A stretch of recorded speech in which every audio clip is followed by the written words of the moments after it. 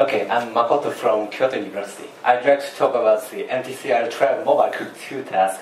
So organizer include I, Virgil, and Tetsuya, and Takehiro, who talked about the iMind task. So let me start with looking at the current mobile search.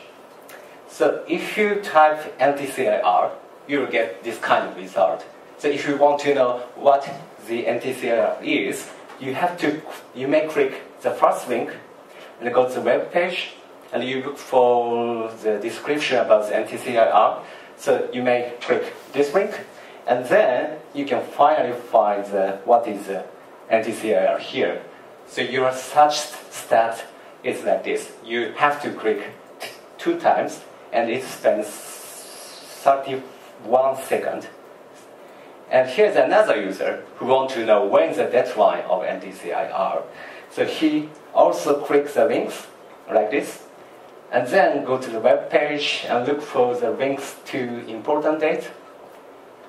And then finally, he can find when the deadline of NTCIR here. So he clicked 2 times, and it spends 30 seconds. But so 30 seconds are too long for mobile users, I think. So let's do it better. So here is a MobileClick system. It's slightly different from our current web search result.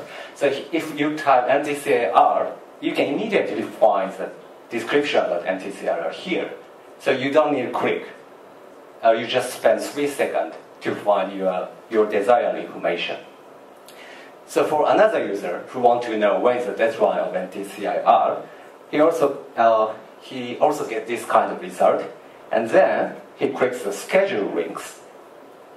And after clicking on that link, you can immediately find when the deadline of NTCIR.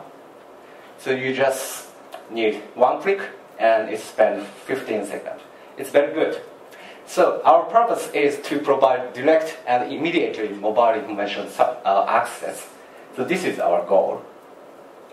And as a second round, we have some different things from MobileClick-1. The first one is, this is similar to the MobileClick-1, but we will have two subtasks for English and Japanese. And we will provide iUnit, and you don't need to extract iUnit. I'll explain this later. And we will provide instant feedback, and you can see leaderboard, so that you can see result of other teams. So let me introduce the subtasks first.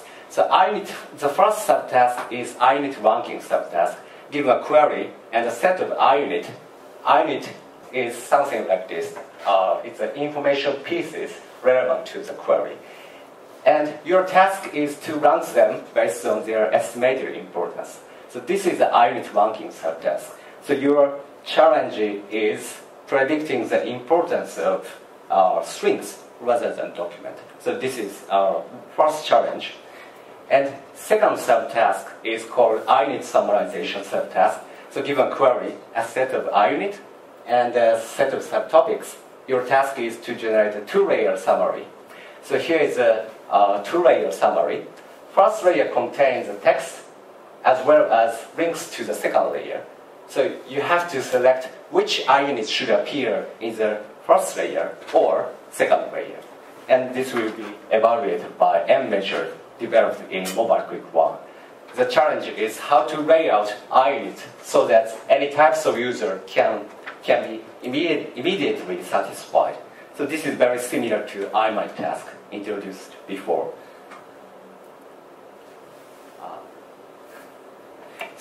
As I said, we will provide leaderboard.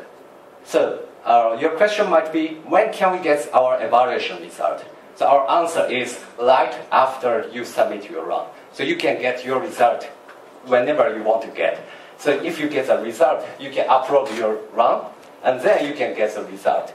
And also, other people can see your result, how good your result is.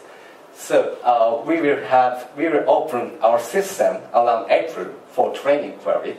For test query, we will open our system around August.